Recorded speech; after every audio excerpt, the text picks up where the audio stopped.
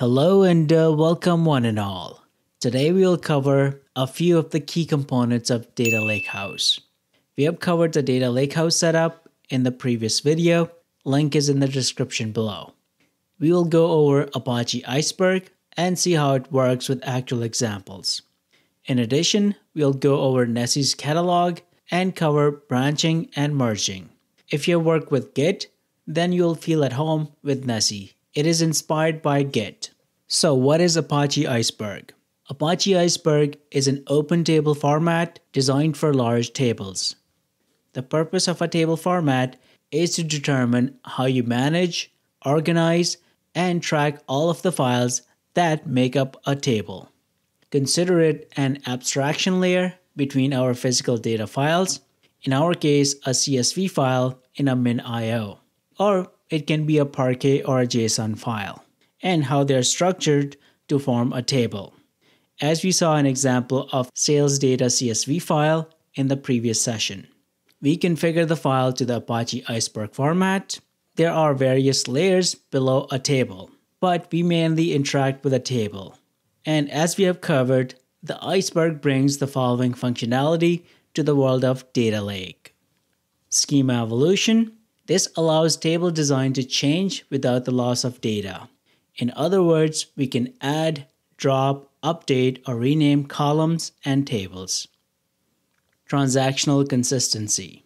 Write operations are atomic, and the system maintains a consistent state even in the face of failures. Time travel. Time travel is the ability to specify a date in the past as part of the query, and we get a view of the table as it appeared on that date. Time travel enables reproducible queries on tables that are constantly updated. Version rollback allows a data architect to roll back a table to a previous state if a new design is bad or data is corrupt. Let's go through Apache Iceberg's architecture to understand how Iceberg brings these features to a data lake catalog. The processing engine connects to the data catalog. In our example, it is Dremio, and it is connecting to Nessie to get the list of tables. For each table, the catalog keeps the track of the current metadata file. Let's take a look at the warehouse bucket where Iceberg stores various metadata files. If you look at a sample table, it has a metadata folder, and in this folder we have a JSON metadata file. Next, we have the manifest file in an Avro format. And this is followed by the manifest list file, also in Avro format. In another folder, named as a GUID, we have the actual data file in Parquet format. These files together make up an Apache Iceberg table. The metadata file contains schema and partition information. This could also include previous schemas and partitions if these were changed. The metadata file also contains a list of snapshots. Every time a table is changed in any way, a new metadata file is created based on the previous metadata file.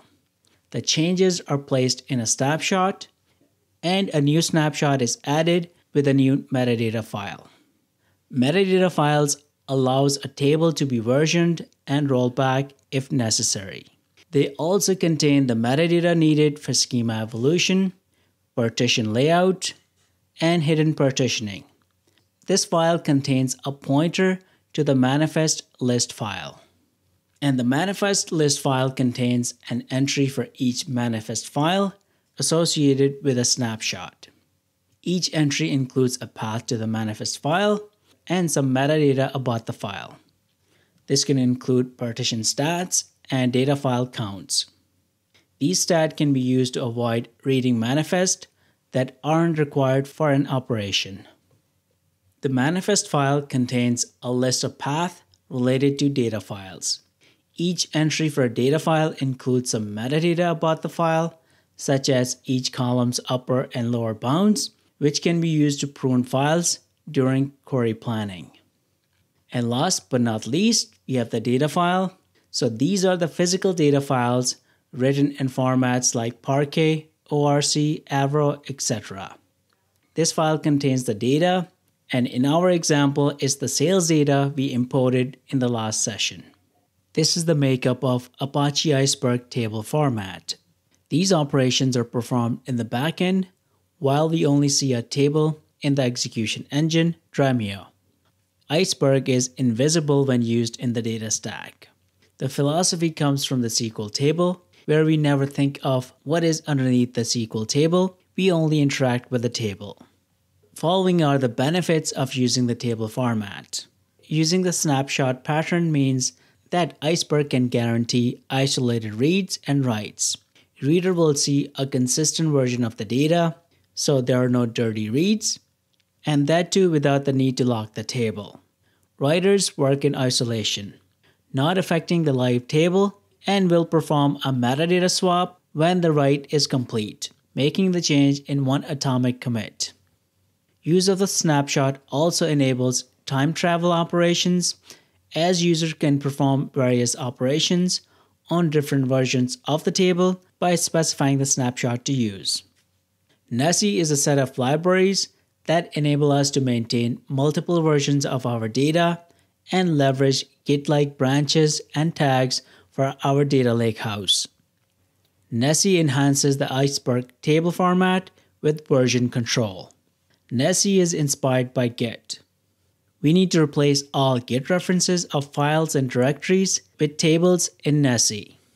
The primary concepts of Nessies are: number 1 is commit. This will give us a consistent snapshot of all tables at a particular point in time. Number 2, branch. This is a pointer to a snapshot that user can add commits to. Number 3, tag. A reference that points to a particular commit. Number 4, hash. This is a hexadecimal string that represents a particular commit. Nessie starts with a single branch called main. That points to the beginning of time.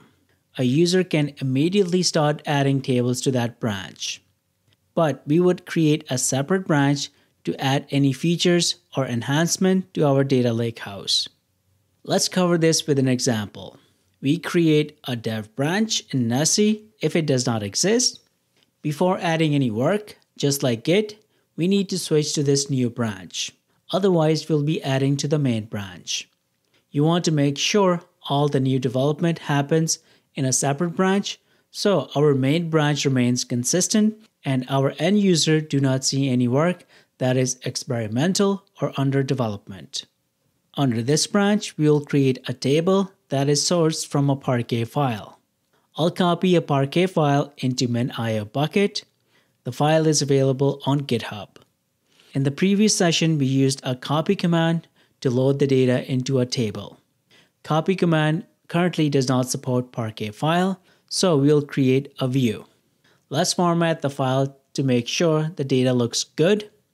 We select the file and save it as a view.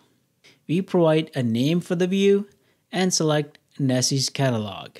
Make sure your branch is set to dev and click Save. We should see this view under the development branch. If we switch to main, then we won't see this view. I hope this makes it clear. When I said we want to keep all development work or experimental work under a different branch, so our end user won't see anything that is outside the main branch. Therefore, they will only see approved and production-ready code. Anyways, let's switch back to dev branch and create a table from the view. We use create as statement, then select from the view.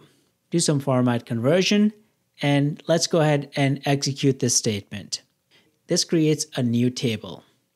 By doing so, we have created a table using a Parquet file. Let's say we have tested this new table and we want to make it available to our end users. We simply run a merge command to push our changes in the development branch to main. Now let's switch over to our main branch to see the view and the new table. And once we are switched over, we do see both of these objects here.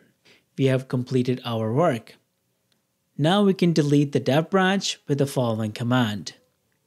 Let's say there's a mistake in the development work that we have just merged. That was done under the dev branch. We can roll back the main branch to an earlier commit and remove all the changes that were part of the dev branch. You can also create feature branches, so any new feature and enhancement that you're doing, you perform those under the feature branch and you commit those feature branches to either dev branch or directly commit them to main. I hope this gave you an understanding of Apache Iceberg and Nessie's Catalog. This is all on Data Lakehouse for now. I hope you enjoyed the session. Like, share, and subscribe. Take care, and I'll see you in the next video.